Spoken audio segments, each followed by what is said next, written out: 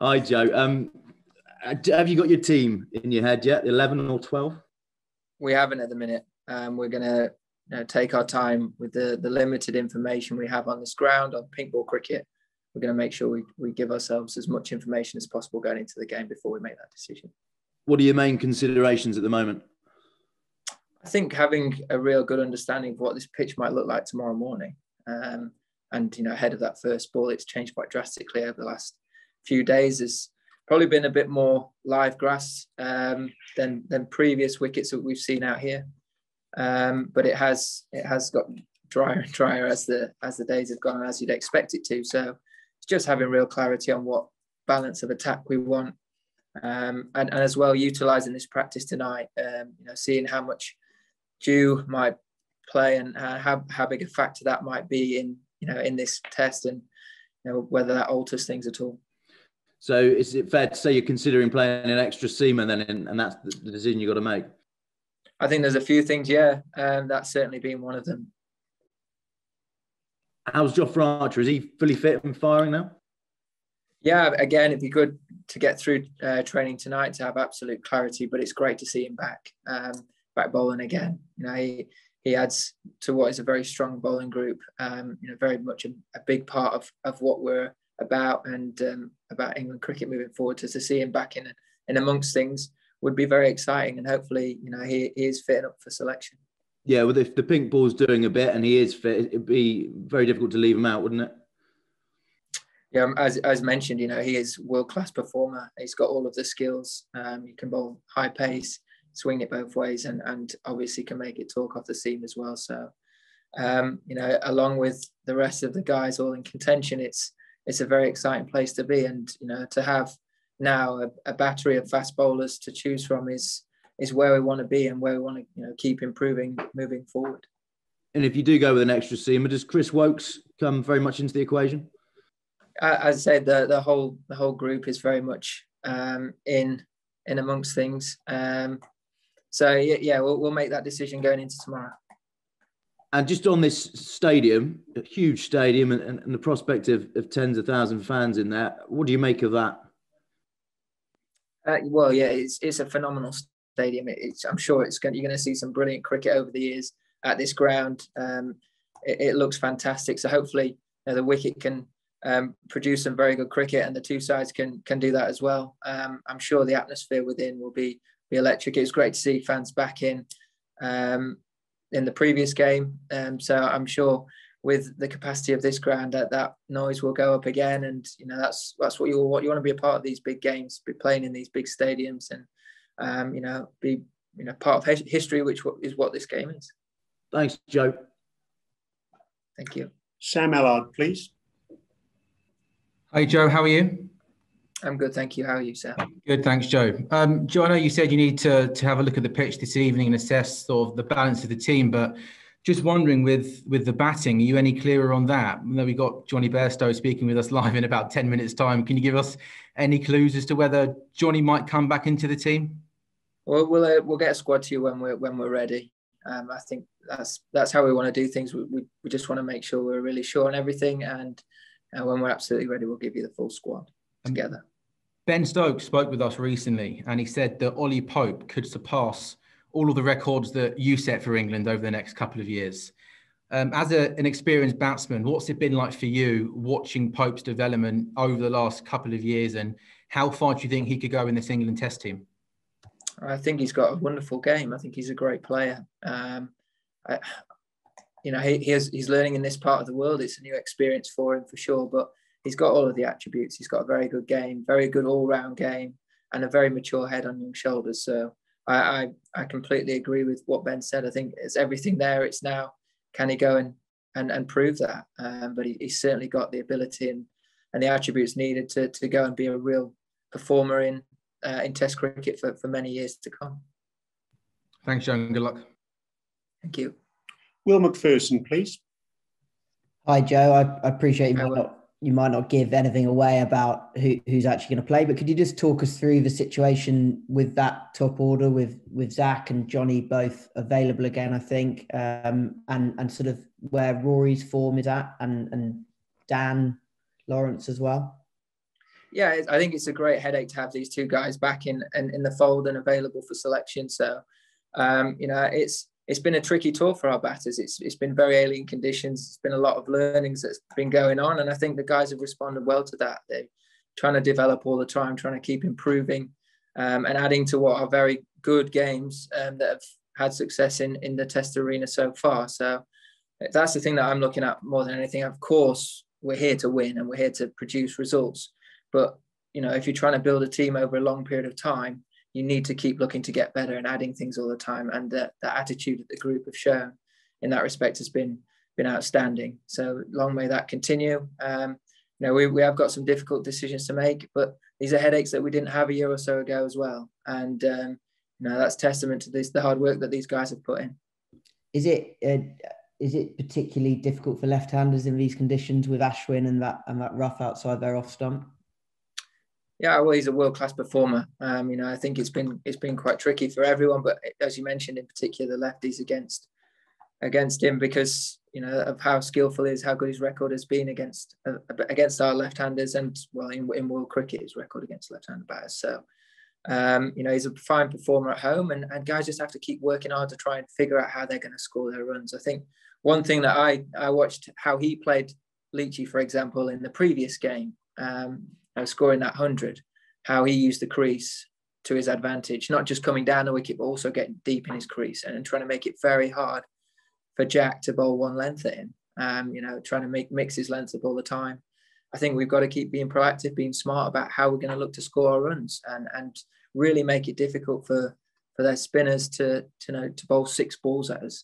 As I mentioned previously when we've spoken to you, I think that's one thing that they did well, and one thing that we could have improved with the ball was the amount of times that we couldn't quite string a maiden together or bowl 6 balls at one batter, which I think they were very proactive with their batting. They managed to rotate strike very well. So they're all things that we can take forward as a batting group and that we can add to our own games and make it a little bit more tricky for them when we come to bat next time. John Etheridge, please. Joe, morning. Broad and Anderson have not played a test match together so far this winter, and Jimmy was telling us 2 days ago that it has crossed their mind that they might not play a game together ever, particularly overseas. Has that crossed your mind? Do you think they're done as a pairing, particularly overseas?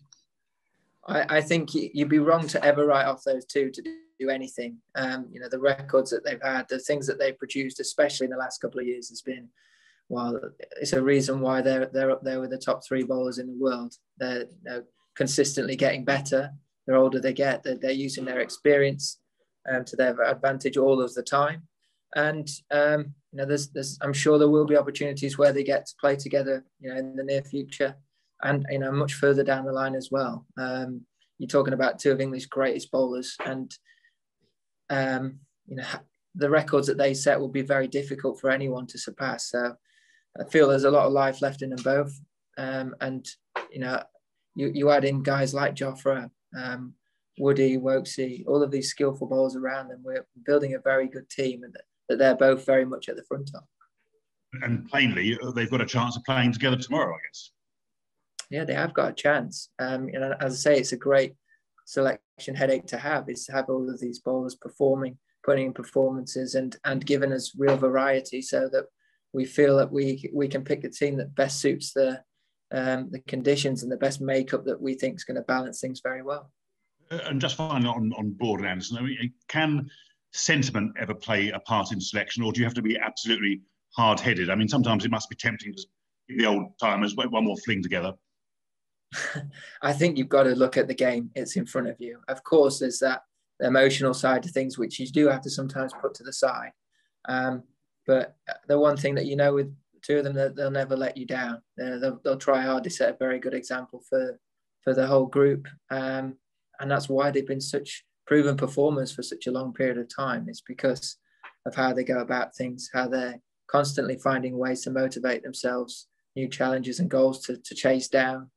That I think they've been a big part of us building such a good group of fast bowlers in the recent times. It's because of the example they set, the way they speak to these young guys coming through and help aid their development as well. Dean Wilson, please. Yeah, hi, morning, stroke afternoon, Joe. Good morning. Again, with the team, without trying to second guess too much, are the opening duo safe and secure in their roles, or are you looking at Zach Crawley as well, possibly replacing Rory? As I said, I'll give you the whole squad together. I think that's the way we want to do it. Is we'll deliver that when we're ready, and hopefully we can get to that to you sooner rather than later. But I think that's the best way of going about things. But as mentioned, it's great to see Zach back up to speed and looking at full fitness again, as it is with Jofra too. And then when you're making that decision, you've said you're looking at the specifically. So does anything like central contracts come into play? I remember when you had a decision to make between Zach and Joe Denley. You went with the youth last summer, and obviously Zach performed admirably after that choice. You may have a decision to make between Zach, Johnny, and Dan Lawrence. I mean, Zach's the only one with a central contract. Does that give him an extra? I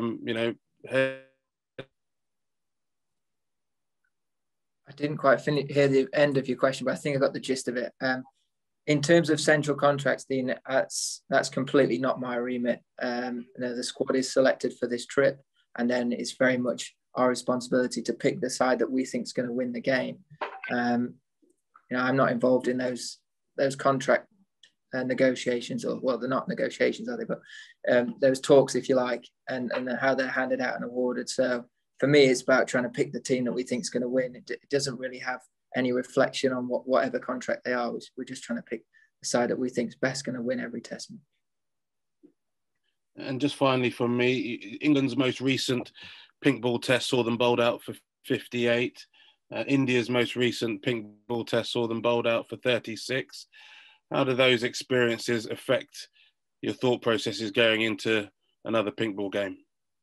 Yeah, I think there's been a trend of the actual all of the pink ball test matches that there have been collapses on occasion. You look at the game that we played against the West Indies, and there was that collapse in the first innings, I think, of their innings.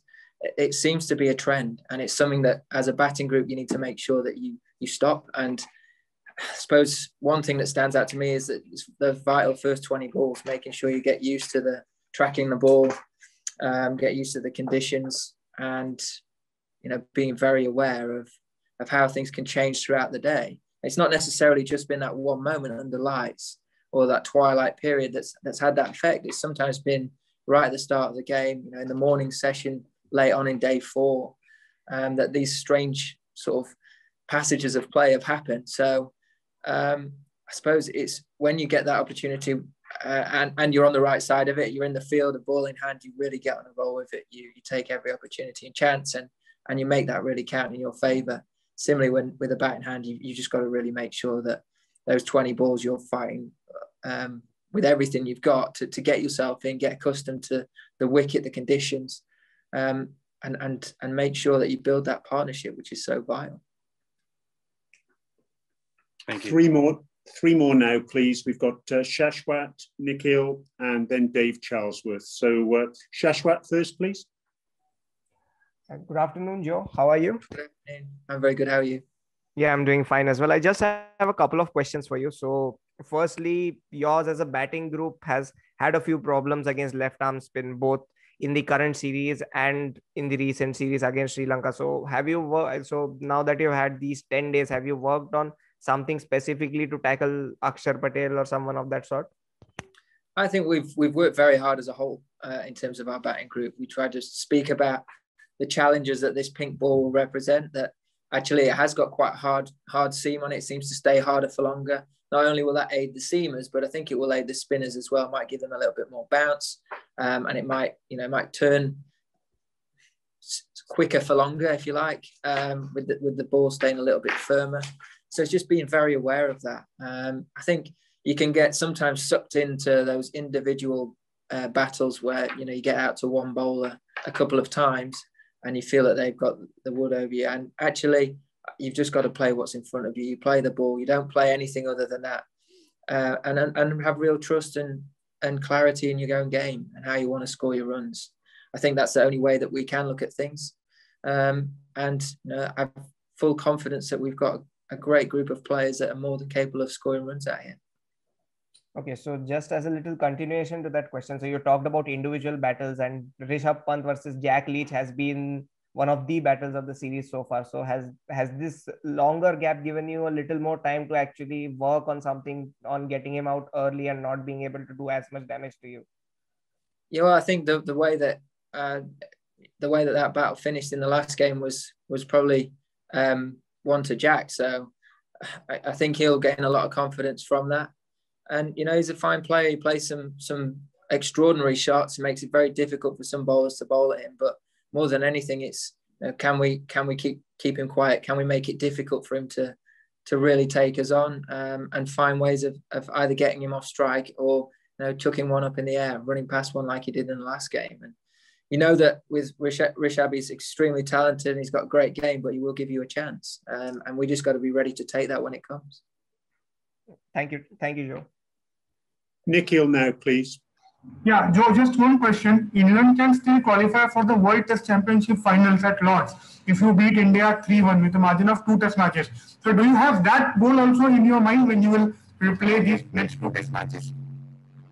Yeah, obviously our goal is to try and get there. We go into every Test match trying to do everything we can to win. And, we've got to look after this week first. We've got to make sure that we play some really good cricket in what will be very different conditions, I'm sure, to the last game. And the challenges that this Test match present might be very stark from what we saw at Chennai. So it's easy to get sucked into looking too far ahead. We just got to, I'm being extremely cliche here, but we've just got to look after that first session. We've seen how important it was. We've been on the wrong side of that in a previous pink ball game. We've also got it right and got ahead of things and seen how much of an advantage that can be too. So let's do everything we can to win this game, and then we can hopefully be in a position to talk about that as a real possibility if we get the result we desire this time round. Last of all now, please, Dave Charlesworth. Hi, Joe. Mark said pace ball is queuing up to get their hands on the pink ball, and Ben said the seamers are licking the lips. As a visiting captain in India, that must be up there with one of the most encouraging things you can hear from your seamers. But is there a sense that you might have to temper those expectations as well? Because I know you've said before that you expect the pitch will spin at some point. Yeah, I mean, I'm sure at some point the wicket will turn. But every Test wicket does at some point. Well, the majority of Test wickets do at some point. It's just when, and will it happen off the straight? Will it happen out the rough? It might be that this pitch deteriorates, in a similar fashion to the first one of the series. It might not. We've just got to be ready to react to it. And you know what? The fact that the guys are full of confidence and really excited to have potentially a big impact out here in India with ball in hand as a seam group is really exciting one. How we operate, I don't think changes. I think we've still got to look to build pressure for long periods of time, try and squeeze the game, make it very difficult for guys to score freely and score boundaries. And by doing that, build pressure at one end and on one batter and try and force an error.